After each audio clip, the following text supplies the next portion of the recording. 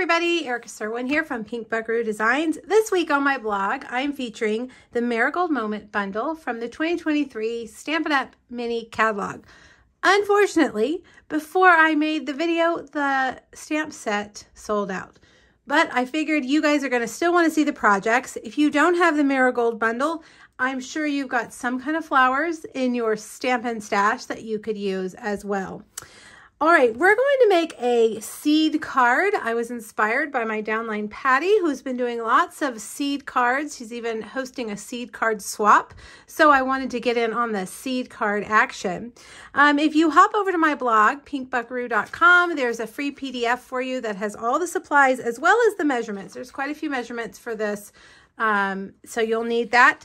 And there are 2 other Marigold projects over there as well. All right, well, let me show you how this opens. You slide the ribbon down, and then when you open it, the seeds kind of pop out like that. All right?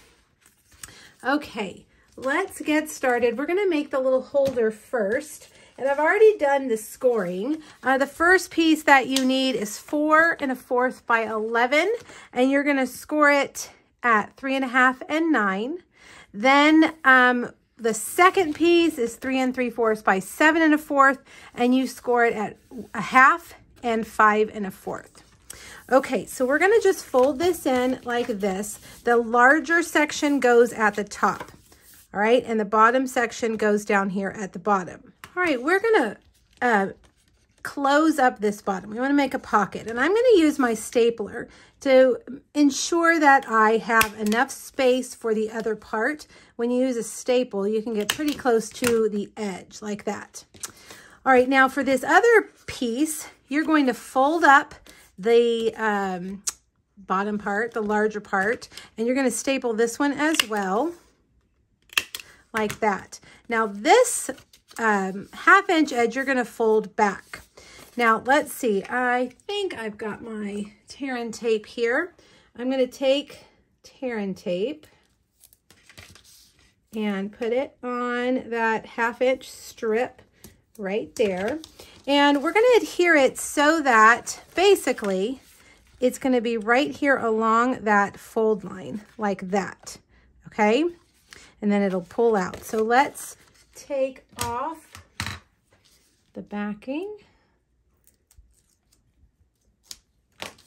And we're going to flip it over like this and center it right there above the fold. Then you're going to take this part and tuck it in. And that's all you have to do to get this to work. So see how it pulls that out like that. Very cool, right? And then the marigold seeds, I just got at our local grocery store. And they just fit in and you just open it. Isn't that fun? I love it. All right, let's put some designer series paper on here.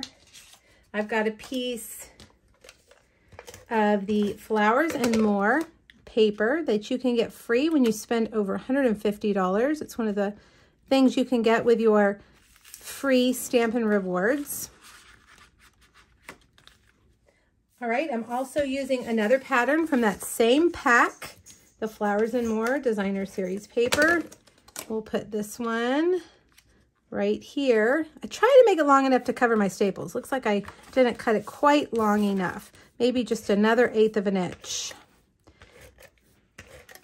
And then we'll put this one up here. This one looks like maybe it's a little bit too long, but we'll make it work. All right, and then I've got a cute scalloped border. You know, let's put the adhesive right here. And since I made that paper too long, I'm going to put my scallop border here on the front. Usually I like to put it on the back, but look, that covered that up nicely, and you can't even see that I went over the edge. I guess on the back you can see, but that's okay. I don't worry too much about the back side. All right, I have cut 2 pieces of designer series paper from our DSP packs. This one is Mango Melody, one of our retiring colors that I absolutely love. 3/4 of an inch. Get it centered right there in that little gutter, and you got to make it longer than you need it. that it can fit. There we go. See how it has these grooves here so that your 1/2 inch, 3/4 inch, and 1 inch pieces will fit perfectly. All right, so now I'm going to take some adhesive. And again, I cut these longer than they needed to be. And we'll just trim them off on the side. We'll do that one up like that. And then grab our scissors. Just trim that on the edge. Okay, now let's make our marigolds. Again, the dies are still available, but the stamps are not. You can, the dies are great. You can use the dies alone by themselves without the stamps. That makes a 2-tone flower, which is great. So if you don't have the dies yet, you can, if you don't have the dies yet, you can get the dies. Unfortunately, the stamp set has sold out. All right, this is a 2-step stamp. You've got the top layer and the bottom layer. I'm going to do the top layer first. I'm going to stamp it twice in pumpkin pie. Then I'm going to take the bottom layer. I'm going to stamp it in pumpkin pie, and I'm going to stamp off. You don't need to stamp that one off. I'm not quite sure why I did that. All right, look how that lines up nicely. There we go. And now let's clean it, and we're going to do it in Daffodil Delight. I looked up colors that marigolds come in. I thought I knew for sure. And orange and yellow, it reminds me of my childhood. We had marigolds all over the neighborhood when I was running around the neighborhood. So orange and yellow is what I remember, and that's the color they come in. All right. There we go. You want to always stamp off that back image so that it's lighter than the top. That's going to give you that 2-tone look. All right, now we're going to stamp 2 of our stems. And we're ready to cut. Let's pull out those dies and see, you can cut your stems and your flowers without stamping if you want. This was kind of a sleeper in the catalog. I hadn't seen very many people use it, and I ordered it so we could use it. And then shortly after that, the last chance list came out, and this was on it, and the dies were very cheap, $13. And it sold out pretty much within about a day and a half. So those, at this moment, those dies are still available if you want them. That's the funny thing about the last chance list. You never know what's going to sell out. You just don't know. And you have to get these things before they go on the last chance list so that you can get them. All right, let's run these through, and then we're going to put it all together.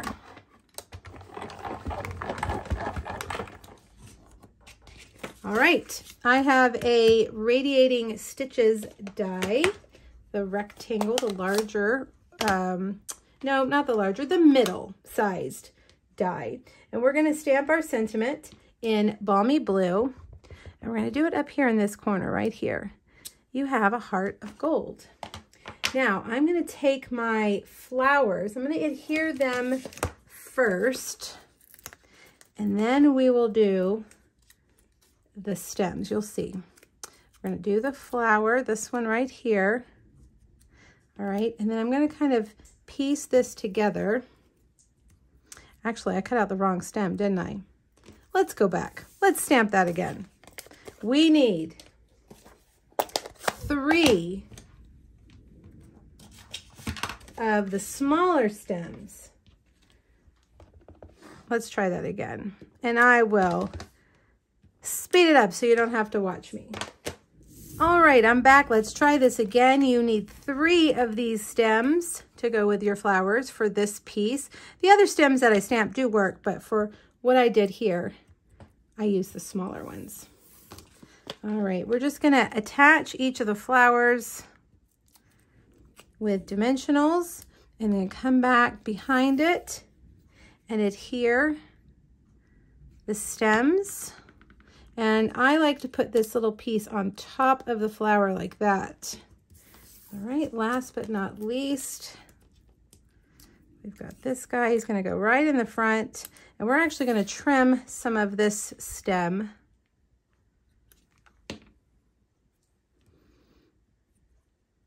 Like that. And then come on the back side, grab your scissors and trim.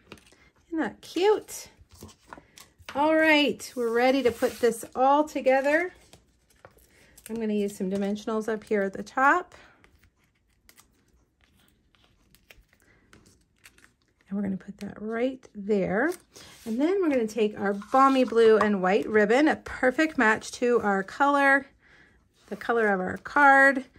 And we're going to tie a bow on the left side.